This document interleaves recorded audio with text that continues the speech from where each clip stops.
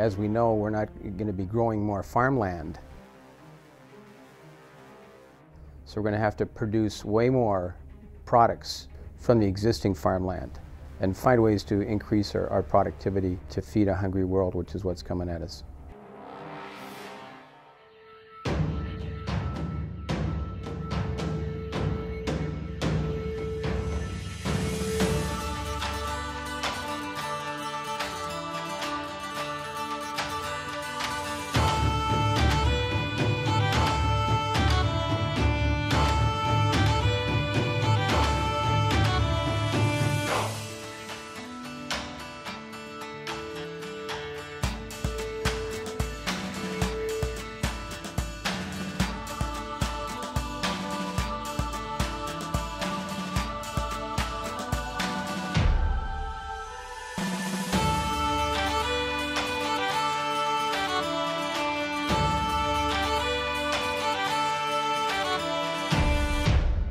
Funding for Built on Agriculture is provided in part by Manitoba Government, Growing Forward 2, a federal, provincial, territorial initiative, Government of Canada, MacDon Industries, Monsanto, Canada, the Bicentenary of the Red River Selkirk Settlement Committee, and the members of Prairie Public. Lord Selkirk undertook a great risk in settling the Highland clans in the Red River area. Through determination and agricultural practice, the settlers were able to succeed beyond their wildest expectations. But as the times have changed, so have the challenges. Now, farmers are faced with many obstacles they must overcome to continue feeding the world. For over 200 years, agriculture has been fundamental to the development of settlement in Manitoba. On the arrival of the Selkirk settlers, they established the first agricultural settlement in Manitoba by Europeans. And since those days, it has flourished in this province. It remains an important part of our history and an important dimension of our future development as a province.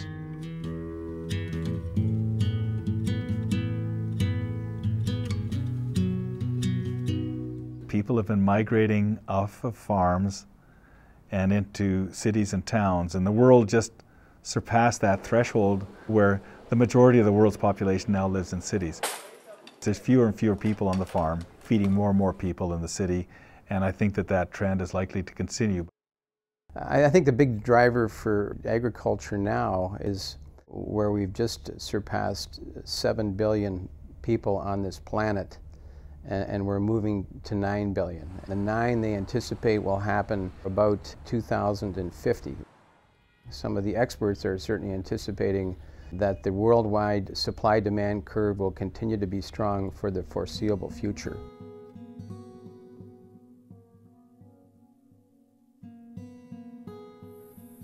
The high price of land will be a challenge to the next generation of farmers. If I was starting a farm today, typically I would be starting probably with a relative. In a sense, you're trading the lack of money for sweat equity. And then that's how I started with my dad.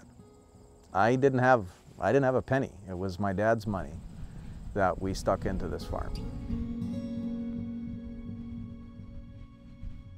The price of land has increased very, very quickly. With a bit of increase in grain price, we often see that.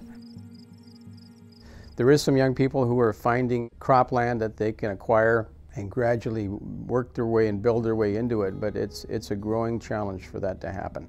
As we see more and more young people migrating to the cities for jobs, there's more demand on the parents and on the rest of the family to produce more crop per acre than what was ever done before in order to be profitable and to exist. The future is unlimited. These businesses have a high demand for skilled people, and for individuals that have a genuine regard, enthusiasm for production agriculture, that feel comfortable in that environment, and increasingly sophisticated customers. But it's a global business. On the same hand, it's all about production agriculture and human food consumption on a global basis. In just over a decade, agricultural engineers have discovered new and innovative methods of farming. With these advances in technology, farmers have seen the size of their equipment and farms grow beyond what was believed possible. Because the equipment now has computer technology and wireless telecommunications, satellite technology, we have started to provide services where we are now monitoring the equipment remotely. In some instances, we know when a piece of equipment is going to fail before the farm manager knows. Guys I know locally, friends of mine who are tremendous farmers here in this area of Manitoba, they're not steering that machine. They're on their iPads and their cell phones checking what's going on in the world relative to their crops and their applications. The technology is phenomenal and how they apply it to their farm operation. We're starting to really get into technology since we've been expanding, and we're finding new things, especially with the new mobile phones. It's really helping us for planning, for record keeping and things like that on our farm, and that's been something that's really been a plus. I just keep record of everything that's going on in the phone. So we've got a program here called Farm at Hand. One of the technologies that has developed along with large machinery size is precision agriculture, which gives farmers the chance to meter out different rates of fertilizer in different portions of the field, to look at different rates of pesticide applied in different areas of the field, even to gauge crop growth. Some of this precision agriculture technology has enabled large-scale farming to still farm on a really site-specific basis. Farm at Hand keeps record of everything that we're doing on the farm, from what we're putting on the field as far as inputs, taking everything off, yields, what bins we're keeping them in, moisture, everything. We started to look at combine work activity last year and pulling that data and how the efficiencies of operators changed or within the same field were different and why. GPS is one of the most major breakthroughs in agriculture. Most of it we're using on our farm is for guidance. And if we have a tractor without GPS, I don't know whether I have an operator for that. If you measure everything, you now have very good knowledge. And so what do you need to do to ensure that I'm maximizing every single piece of equipment across the farm? On this, it's showing our moisture here, our average moisture, instant bushels per acre, so we're coming up at about 70. At some point in time, we will get to a point where you will program that piece of equipment to do a task in the field, and it will get the job done and operate itself. If we start to move towards more autonomous equipment where you don't need an operator in that piece of equipment, could you get away with smaller equipment but have more of it in the field? I could see that coming in the future.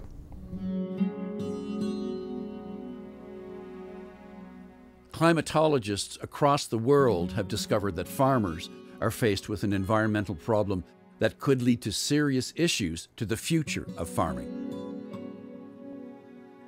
Weather is what we get over a short period of time. Climate is what you expect to happen over longer periods of time. Climate change, therefore, indicates that what you expect is changing. Climate change is something that is going to be affecting us more and more, and I know in my short lifetime I've seen a lot of change in our seasons and our weather conditions. If that continues, we don't know if it's going to be a continual high water problem, which would mean we have flood problems on a permanent basis, or if it will be a water scarcity problem. The risk of drought is my #1 concern for the prairies. When we look at what the climate models are saying about the coming decades, our #1 worry is water. Not too much water, but not enough water. Drought and wet periods, or floods if you will, are a normal part of our climate and they always will be. But the worrisome thing for me is that the climate model suggests that not only will the summers get warmer, if that comes along with drier summers, that tells me drought. It's almost inevitable that no matter where we travel in the developing world, when we talk to farmers, they will say something to the effect that, you know, for hundreds and hundreds of years, from my fathers and grandfathers and great-grandfathers, they always knew that the rains came at a certain date, And now they say the rains don't come then anymore. Water scarcity is our #1 limiting resource, and getting twice the crop per drop is what they're saying we need to do around the world to feed the world going into the future.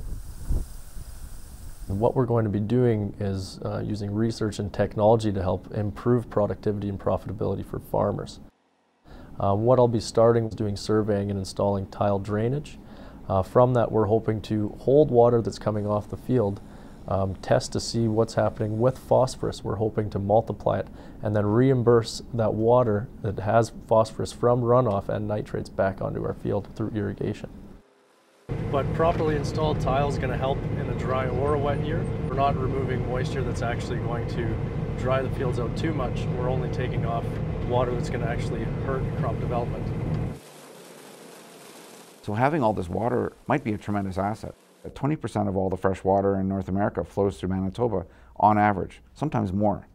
So this is a real ace in the hole. If you can capitalize on storing some of that water when it's here at the wrong time and then use it through the growing season, we may be in a position to really be a dominant player in world food production. The growing season right now is about a whole month longer than it was around 1900, and it's a good change. The data clearly shows that this is going to continue, so that maybe in 40 years or so, we'll have another month added to that frost-free season. But the agronomist will tell you that one of the consequences of that is that although you might be allowed to plant your crops earlier, that means that the maturation dates of your crops are also changing. And those may not necessarily line up with the precipitation patterns that we've come accustomed to. Researchers have discovered ways to produce foods that yield more per acre, even in extreme conditions, through genetic modifications. It's a double-edged sword when you talk about genetically modified foods. On one hand, one has a changing environment, almost unquestionably now, either through drought, but also through temperature variations, means it's harder for producers, for farmers, to have yields consistently. By modifying the genetics around a plant, one can make them more robust, more hardy, but of course, there are other drawbacks in that process, and one has to be very careful. When we start to look at the types of risks that are associated with this technology, they often fall into two camps. There's a science-based risk, in the field risk, but there's also a social, cultural, and economic risk that isn't even talked about when we talk about risk assessment of this technology.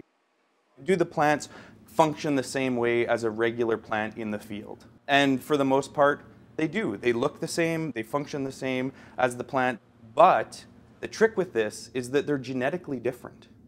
And we're just starting to understand the full complexity of what genomes can do. And so when you insert a gene into a new genetic context, we don't necessarily understand the full implications of that. I think history has shown that we've had 17 years now of GM crops being grown fairly broadly across North America, and we have not had any adverse effects. So this technology is safe, so if people are concerned about it that way, I think we've got a really good track record and a strong regulatory system to ensure that those products are safe before they're released. The GM crops that we grow have helped us get higher yields. They've helped us deal with some disease, and they've helped us, be able to plant these crops and be able to succeed as a small business.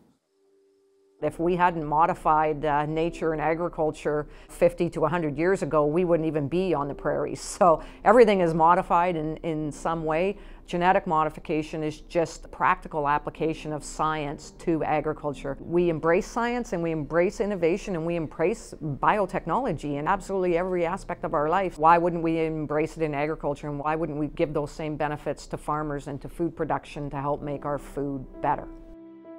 I think this technology is very interesting. I think it has huge promise for the future of society if it is used properly.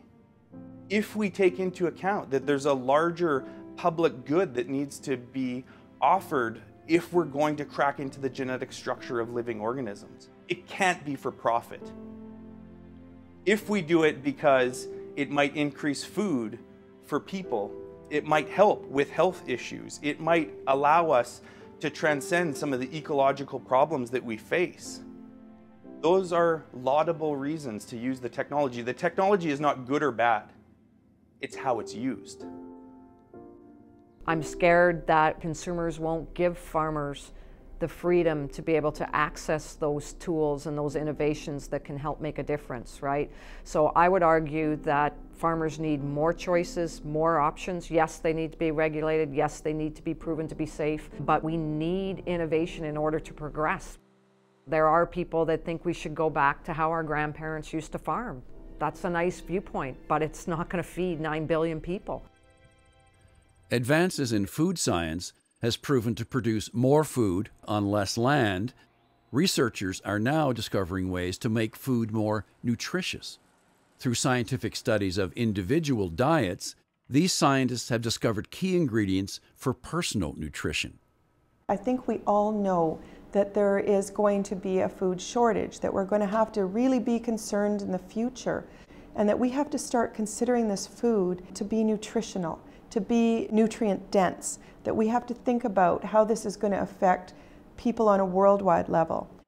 We have very significant investments in the kinds of foods that people want to eat. There's a greater shift now towards healthier foods, and we have one of the best research consortiums in the world. Agriculture appears to be moving towards higher production and higher health benefits. We're seeing this from all commodity groups. They really want to be looking at human health benefits. Nutraceuticals and functional foods is actually the road to go down. It is the next evolution, and taking these ingredients and putting them into the foods themselves and preventing some of the diseases and effects that we're going to experience down the road as we age, we can do a great service to the consumers, to healthcare, to the governments. There's lots of snake oil out there too. Is this the biggest problem with this industry is there's so many products out there that claim health benefits and don't have the hard scientific evidence to back it up. There's such a lot of scientific data now that speaks to how, depending on how you reach out in the supermarket, you can really impact your body's metabolic state and therefore its risk to certain degenerative disease. As a research scientist, I'm thinking of that consumer all the time as the Canadian public, as worrying about pressure on our healthcare system, that all of this science needs to get to the people who need to benefit from it. The benefit to the consumer of research in this agriculture continuum that spans from the farm to the fork, we're really getting a better hold on how the various ingredients found in these commodities can make us healthier and improve wellness of Canadians overall.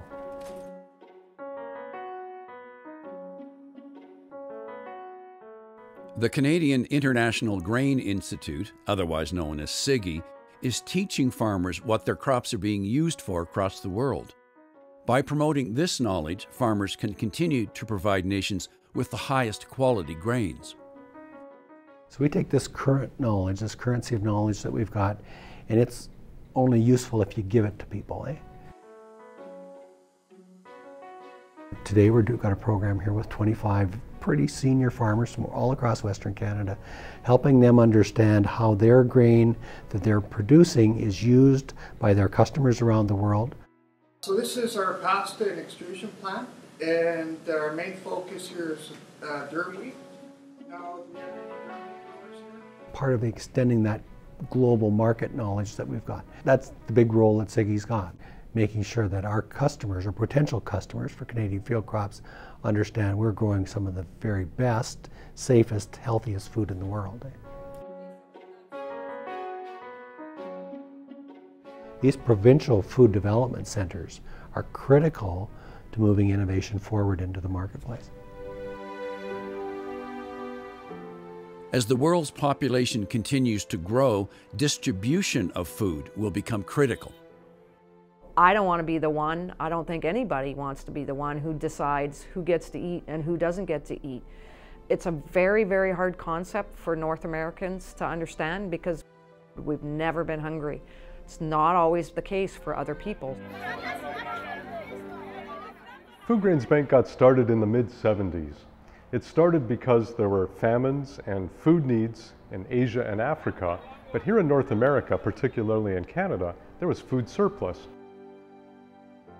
We need to think really seriously, not just about what we have and what we want, but what is best for people who don't have the same access and the same luxuries that we do. The Canadian government is one of the most stable and generous funders of food aid in the world. The government has made a commitment to make sure that there is money available every year for humanitarian assistance, for food assistance, to make sure that people around the world have food to eat. We should always be concerned about feeding the world. The population is over 7 billion and continues to rise. Although there have been major increases in crop productivity and expansion around the world, the specter of climate change, it's worrisome what it might do to those benefits, those gains that we've made in feeding the world's population. So we're trying to figure out how can you produce more food on that same amount of land or less land in order to meet the demands of a growing world. And obviously we don't suffer from food shortages here, but if you look at the developing world, which is the fastest growing area of biotech crop production, it is the difference between life and death, or feeding your family, or being able to send your child to school. We, of course, would like to see everyone in the world have enough food to eat. And we would like for everyone, everywhere in the world, to have access to all the food they need to lead healthy and active lives.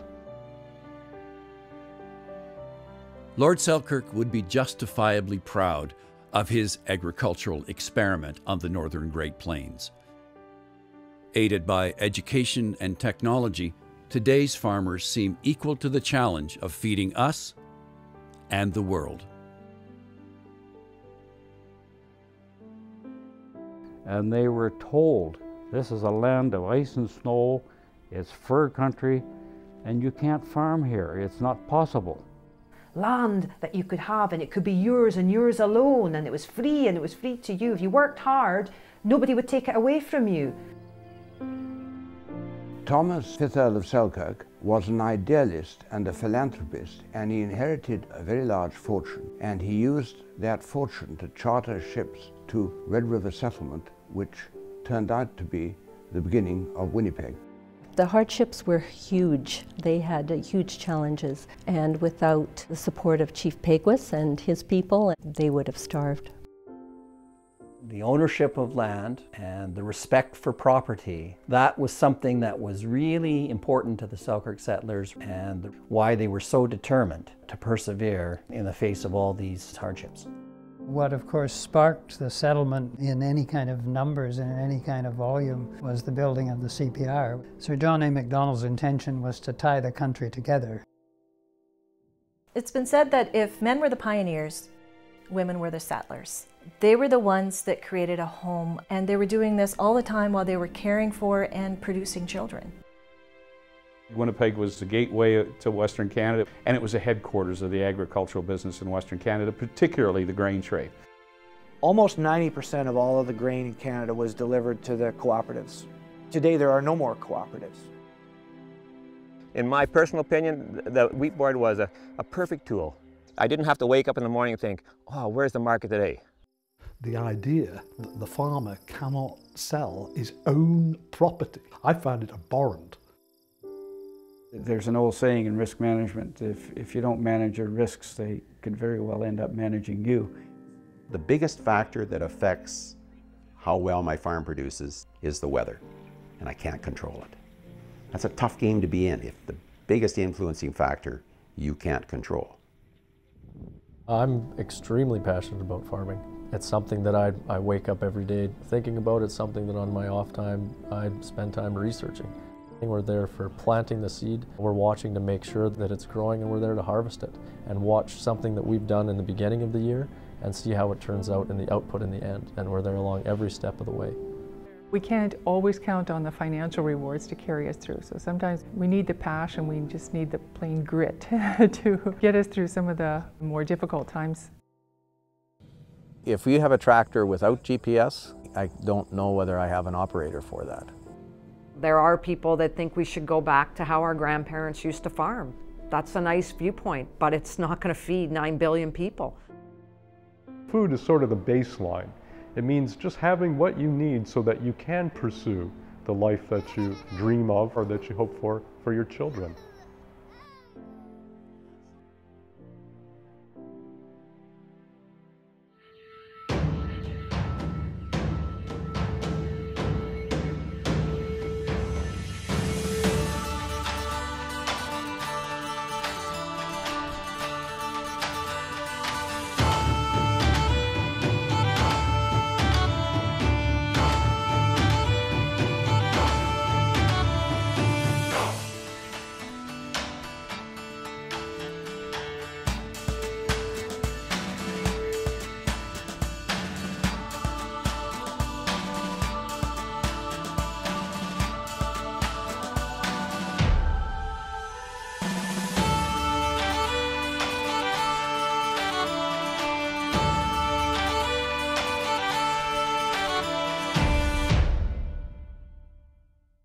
Funding for Built on Agriculture is provided in part by Manitoba Government, Growing Forward 2, a federal, provincial, territorial initiative, Government of Canada, MacDon Industries, Monsanto, Canada, the Bicentenary of the Red River Selkirk Settlement Committee, and the members of Prairie Public. To order a copy of the 4-part series Built on Agriculture, call 1-800-359-6900 or visit our online store at prairiepublic.org.